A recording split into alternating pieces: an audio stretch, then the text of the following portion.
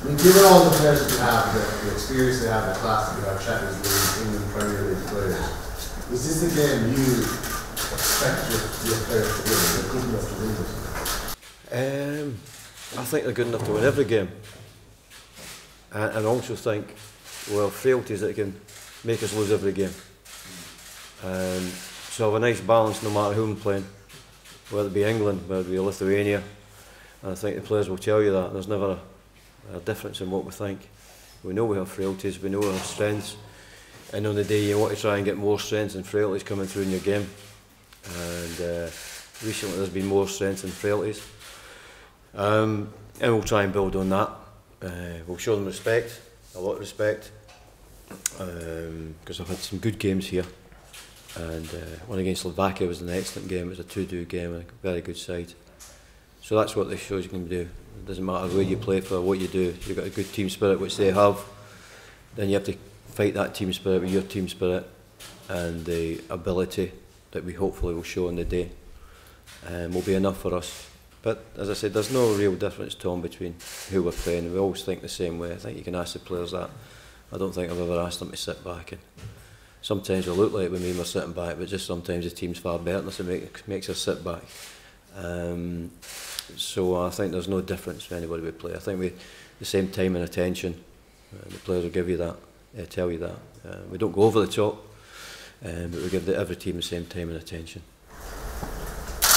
Gordon, with there being no room for error at this stage, is it natural for the players to maybe go into the game slightly anxious? And how do you, as a manager, try to ensure that they're not and they're relaxed and go out and play?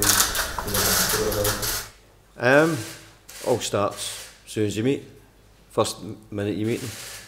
There's a psychology to it.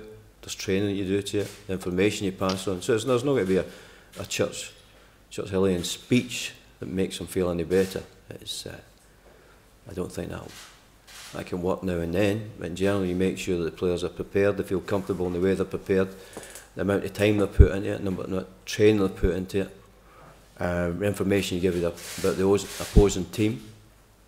So it's the moment you meet the players on the Sunday evening, and even before that when you have calls to these players before you pick the squad, so it starts well before this.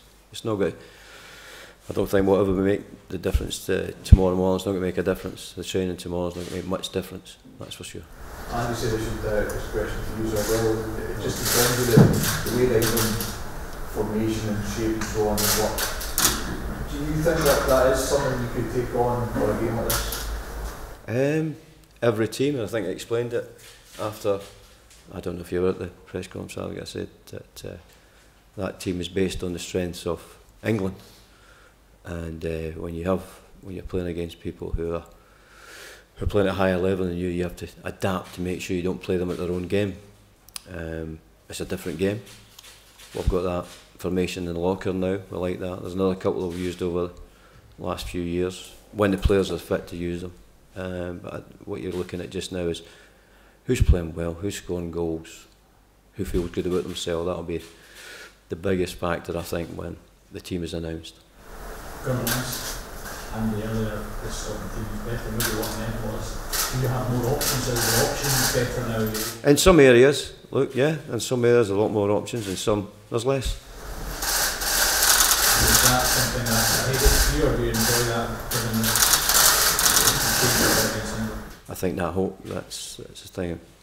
Unless you're a Brazilian national coach or German national coach or England national coach, then you will find that there is weaknesses and strengths in stronger areas where it's difficult to pick, because sometimes the weakness is a problem and sometimes the strength is a problem to pick players.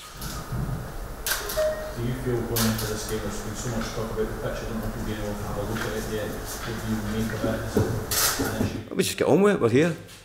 We just get on with it. A lot of players have played in this, we can deal with this. I remember I got to Serbia one night at the international level, we were up to our neck in mud. So you have to deal with that. We didn't deal with that too well that night, that's for sure. That was a good Serbian side, by the way. But yet there is, you have to just deal with. I think players, people say about footballers play sometimes just when it's right for them. Players can play any time, any conditions, and hopefully we'll have players on the pitch tomorrow night. This one has been dangerous if it's left dry. That's not something. I don't think it's been left dry though. I think we've all agreed that it's got to get watered, and I think we've asked to make sure that there's the same amount of water. We're trying to make sure the same amount of water goes in the pitch for training tonight as it would be tomorrow, so you get a real indication. I remember with Celtic, we went and played in Moscow, maybe some of you guys were there, it was bone dry, and just as we went after the warm-up on the pitch,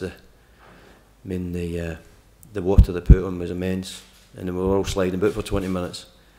And so we're just asking the reserves to make sure that we get the same amount of water on tonight as we would tomorrow. It gives you a fair indication of how the pitch is going to play. One key attribute you'll be looking for from your players, sorry, one key thing you'll be looking for from your players in these last 4 games?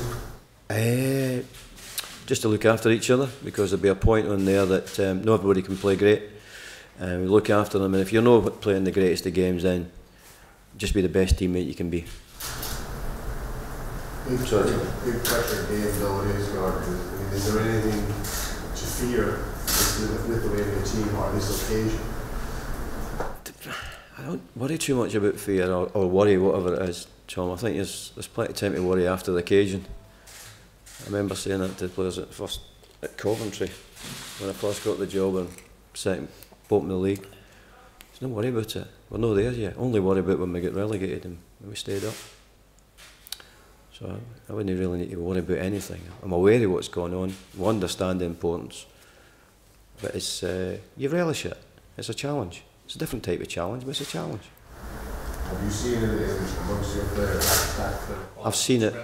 I've seen it for the day I've been here. We've got our failings, but we're a good group.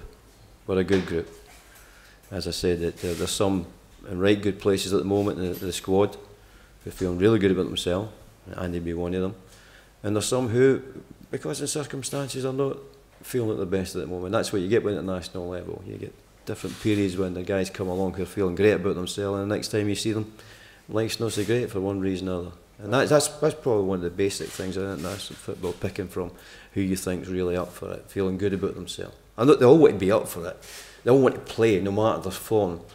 But it's just making sure that we pick the best ones for that time. Do you have any problem with Robert Snodgrass? He's a terrific, fantastic professional. Do you have any problem playing him tomorrow, given that you think he's the type of guy who could deal with it? I've not got a problem playing Robert, absolutely not. But there's a lot of other players playing in his position that are playing right well at the moment, that's for sure.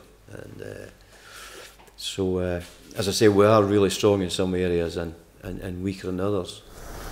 You've lost that impression, Gallagher.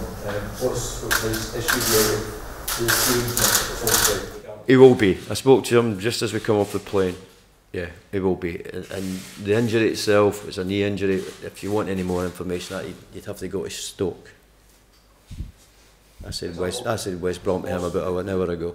Lost to the squad as much as anything else. Of course he is. He's just. I think he's a fantastic example how you behave as an international player or top player on and off the pitch. And it's the best lesson you get for young kids, watching people like him. I always remember the same when I come through with Ken Dalglish. I used to watch him and watch everything he did. Obviously I failed spectacular to live up to what he did, but I took a lot of things from him, and I still do to this day, by the way. His chipping's fantastic around the edge of the green.